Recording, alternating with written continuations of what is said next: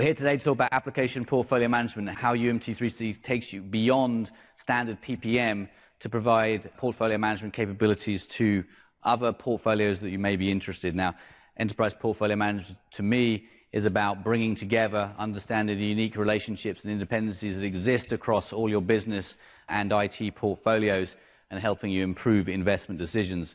And with any business decision, financial intelligence is key. Well, it's interesting if you look at the Gartner IT key metrics surveys that come out each year. They look at spend across IT. This is across industry average. It can change dramatically. I believe in government, for example, it's drastically different. Applications are consuming around 35% of the total IT budget today, 55% going to infrastructure and the remainder being overhead. If you look at the application spend, around 50% of that is going to maintenance activities, right? So 50% of your overall application spend is maintaining that portfolio. From a cost perspective or a cost of ownership perspective, applications have a significant tail. Over 90% of the cost of your application will occur after it's been implemented. So after you've had the project to bring it online or into production, then you're going to start accruing over 90% of the cost of the application. So you have to look at that tail, that maintenance. For that reason, many organizations now are looking at techniques to rationalize the costs or reduce the costs in IT, and application portfolio management is one of those. And they're adopting application portfolio management best practices. But again, Gartner say that the standard or the average level of maturity today is pretty low, 1.37 out of a possible score of 5 on their maturity scale. Now, at 1.37, that basically means you're maintaining an application inventory, and that's about it, right? And that information is probably stale.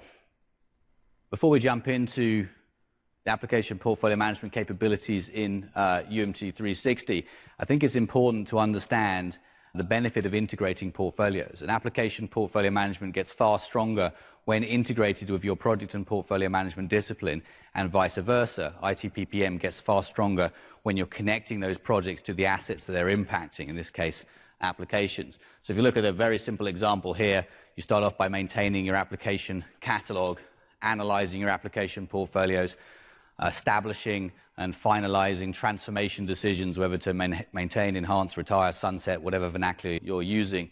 Those decisions put into roadmaps and then teed up into your PPM. Those decisions result in projects. I'm going to go through the business case we just looked at earlier, portfolio selection, planning, execution, and then you're going to update your inventory. So there's a great synergistic relationship between APM and PPM, and both disciplines are better together. So a similar slide that I showed you earlier, but this is focused on our APM capabilities. When I think about APM, you have the ability to standardize your governance controls across your application portfolio. You get to build that inventory of applications, standardizing the metadata. And what's key here is you don't want to just capture fields for the sake of capturing fields. You want to capture metrics that you are going to maintain continuously. Application portfolio management shouldn't be a one-time event. It should be a continuous event, whatever cadence, whether it's yearly or half-yearly, it doesn't matter. But you want to make sure you're able to maintain the data that you're collecting rather than just taking a dump. Another key aspect is understanding the relationships, how that application impacts other entities or other assets in your organization. So we allow you to map those cross-portfolio relationships that are so key, and we'll look at that in the demonstration. Being able to automate cost of ownership is important too, and we'll look at that in the demonstration. Run portfolio analysis to finalize those decisions, and then tee up those decisions through powerful transformation roadmaps so you get a good visibility across all near-term and future demand. So I'm going to jump into the demo.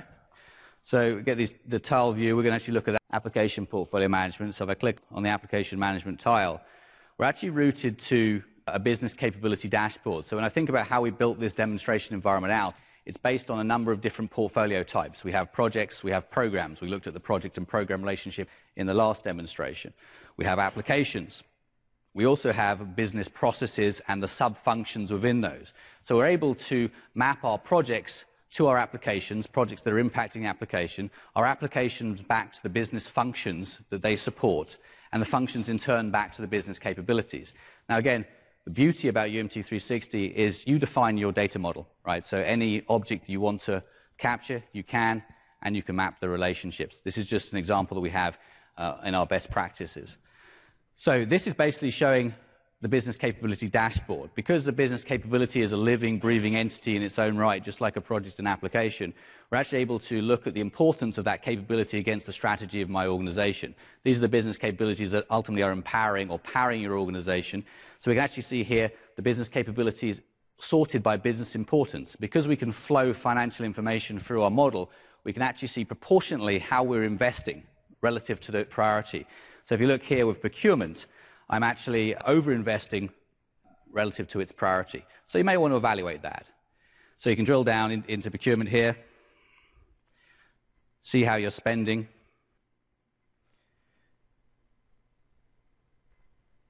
We'll drill down. You can see the different cost types here. We can look at application development costs. We can look at the operations infrastructure costs. We'll look at that in more detail in a second.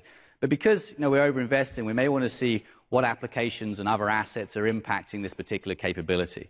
So by clicking on procurement here, I'm going to be routed to what we call as a redundancy dashboard. And this is showing us all our business capabilities. We've got procurement selected, and we can see the sub-functions that are powering that capability. And if we look at this pie here, if I click on strategic sourcing, we're going to see the applications that are impacting strategic sourcing. We get some metrics coming from the inventory here on each application. So we may want to generate views that help us look at evaluating the performance of each application. So I'm going to go to the time analysis view. So the time analysis view here is generated on some of the metrics that we're maintaining in the inventory. We have risk on the Y, business fit on the X, size of the bubble is cost, and the color is the number of users. So the way to read this, and time is an acronym, so T stands for tolerate, and this is an inverted risk, right? So 100 is good, 0 is bad. So the top left hand, which is low business fit, low risk, we're tolerating these applications. The top right, which is high business fit, low risk, we're actually going to invest in this. Migrate is the bottom right, and eliminate, which is high risk, low business fit, is E for eliminate, right? So this is just buckets that you can segment your applications in, which may suggest an investment decision. May suggest, you don't have to do that, but it's going to bucket them based on their performance levels. So if we look here, we have the CLM analytics application, which was one of the applications we looked at in the previous view, that is in the eliminate quadrant. So we can go down and make a decision to eliminate that application if that is the decision. So I'm going to click on CLM analytics, and we're going to return to the inventory view. So just like what I showed you with the project portfolio, with UMT360 you have the ability to define governance workflows to manage any entity. In this case, we're looking at the application itself, CLM analytics, and standardize the forms that you want to appear in that inventory.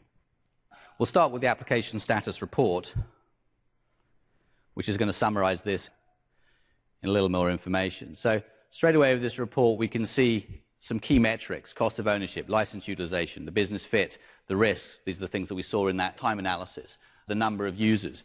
And what's interesting is you have the ability to snapshot data in 360. At any point, I can run snapshots at an entity level, at an application level, across the portfolio. So in this case, we're snapshotting quarterly, so we can track these metrics, how they improve or degrade over time. And you see that in these charts here. You can see how risk is getting worse, business fit is getting worse, resulting in potentially elimination of this particular application. Now, cost is important to us too. Remember, I had that metric about 90% of the costs occurring after the application had been moved into production. So we can get a lot of breakdown here between what is the application development cost, the project that brought it online, enhancements that are teed up for that application, versus the maintenance and the OEM cost, the operational maintenance cost. So we capture that separately, and you can see the breakdown here between different types of projects. We can see TCO over time. It's a very intuitive view. So let's look at the associations view here. Of course, I could show you the details, but it's just capturing standard metadata for the application. When we looked at this in the business case demonstration for projects, it was quite simple. We just had project to program. But notice how this application is impacted by and is impacting many other things based on this associations view. We can see the strategic sourcing function that it's supporting. We can see other applications that it relates to. We can see the development projects that have been teed up for this application, and even a bucket for capturing OEM expenditure. So it is key. When I think about UMT360, it's the functional relationships, being able to bind together different portfolios. It's being able then to aggregate cost information through those relationships. You can see here how cost is being aggregated. And then there's the concept of time-based views, and we'll look at that in the roadmap in a second. So the costs for this application are coming from the projects, the maintenance expenditure associated. So this is being dynamically aggregated based on the underlying entities that are impacting it. Now, we saw in the time analysis the business fit and the risk assessment. And again, when I showed you the project business case, we looked at a risk survey. This is just the same survey infrastructure allowing me to build any number of surveys. So here we have a survey for business fit. User comes in, completes it, generates a score. That score persists with that application through its lifetime, can change, and we track the changes through snapshots. Same for risk. Now let's take a look at the roadmap. So this is bringing the concept of time-based relationships to play. So what the roadmap, and the way to look at this roadmap is, at the bottom here we have our application we're looking at, CLM Analytics, and we can see all the other things across portfolios that it is related to. So we can see the projects that have impacted it.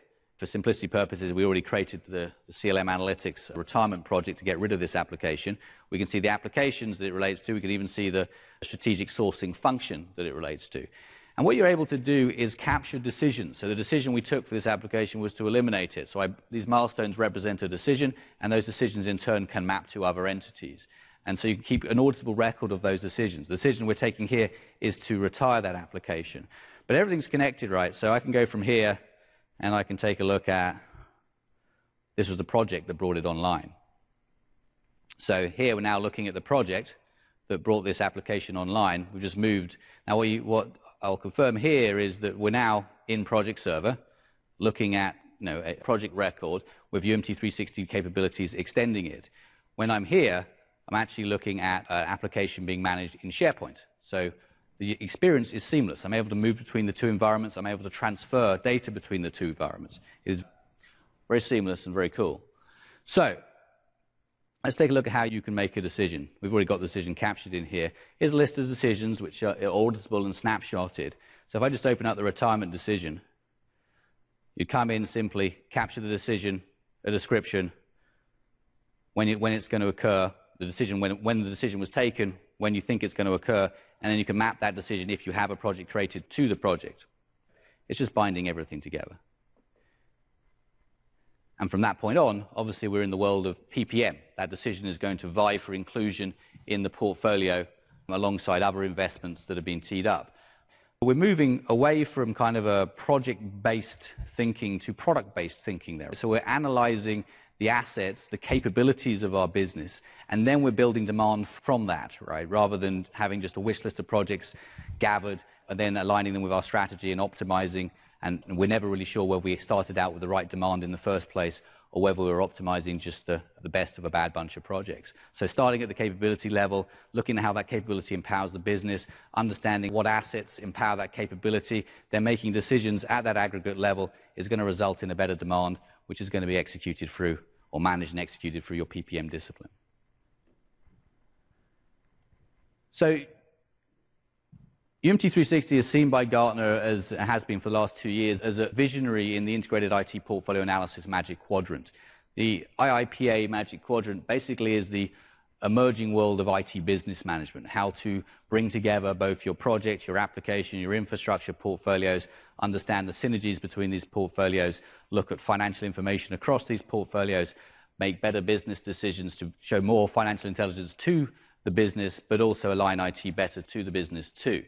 So when I think about the integrated IT portfolio management journey, we see many of our customers stepping through it in this way, starting with IT project and portfolio management. Once that reaches a level of maturity, the next logical step potentially is to bolt on or bind in the application portfolio, very similar to what I just showed you. And things get better when you start to integrate these portfolios. Let's face it, projects shouldn't exist in a vacuum. They're generated to make change to something, bring something online, enhance something, so binding it to the asset that they're related to is important.